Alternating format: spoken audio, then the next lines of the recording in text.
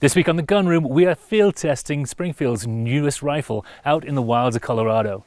Now, why are we testing out in Colorado? Because it's a hunting rifle. Why not? And we're at the second elk season, or second rifle season for elk in Colorado right now. This is not, however, the first hunting trip this rifle has been on. You can see the video for that of our goat hunt in the Grand Teton National Park, elsewhere on Carnivore. Now, this rifle so far has worked out really well for me. And now it is chambered in 6.5 PRC, or as I like to call it, 6.5 Ebola, because it kills pretty much anything you point it at. Taking this rifle features like stem to stern, or stern to stem. We have a pretty cushy butt pad. It's not too firm, but it's reasonably cushy.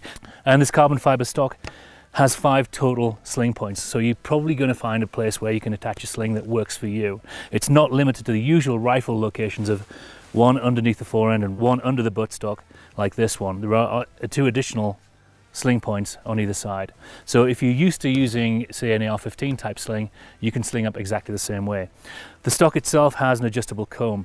This is one of the features that I really like on rifles like this, because you don't know what kind of scope you're going to be putting on there or what height rings you're going to wind up with once you stack it onto the bases. So having an adjustable comb really allows you to line up your eye behind the scope and get, eliminate that parallax error.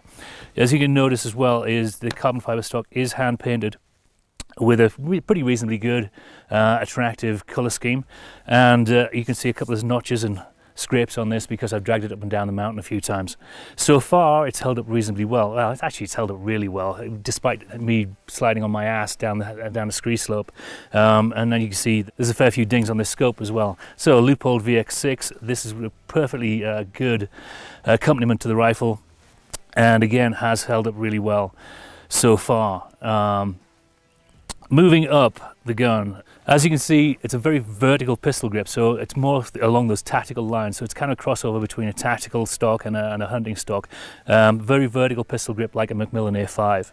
The trigger is by Trigger Tech, and I've dialed this down to about 3.1 pounds. It's a very crisp single action break, and the rest of the action, as you can see, detachable bottom metal, takes AICS magazines, and because this is in 6.5 PRC, you only get 4 rounds in the magazine. The rest of the action is coated in Cerakote, so very durable there, and the bolt itself is a DLC coating, which is very slick indeed. No problems there racking the bolt. It's a 700 footprint action. It's not, however, made by Remington. It's made in-house by Springfield, and if you want to take this action and drop it into any other stock, then you can do so long as it's a 700 footprint. Nice thing about the action is the recoil lug is integral to it, so you don't have to fiddle around if you're changing barrels with that recoil lug and lining that up. The barrel itself is carbon fiber sleeved. Now, it's carbon fiber sleeved rather than carbon fiber wrapped. What does that mean? Well, like a proof research barrel, they'll take a stainless steel barrel blank, turn it down, then wrap it with carbon fiber and impregnate it with resin. This, on the other hand, is a stainless steel barrel blank which is fluted underneath this sleeve, and this tube, this carbon fiber tube, just slides onto the barrel and is affixed by a nut at the muzzle end, which then tensions the whole thing and stiffens it up. Does it work? Well, the manufacturer claims a .75 MOA guarantee on the gun. I've only shot it with 2 types of ammunition so far: Hornady ELDX, 143 grain hunting round, and my own hand loads of 127 grain Barnes LRX, both of which are sub .75. I can guarantee that. The ELDX is right on that .75 mark. My hand loads, they're vertically stringed up to like 0.6 of an inch, but width-wise it's down into the 3s. So if I can tighten that up a little bit, that's a smoking group.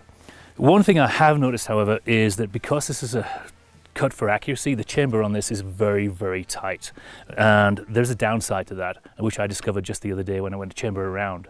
So rack the gun, go to close the bolt, and sure enough, can't close it because there's a tiny little bit of schmutz on the bolt face, which didn't allow it to close. So just be aware of that. It is a matched chamber.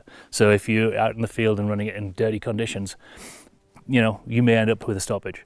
Apart from that, the gun is run flawlessly on the range. I'm really pleased with how it's shooting, and I hope to be able to take an animal on this trip. Wish me luck.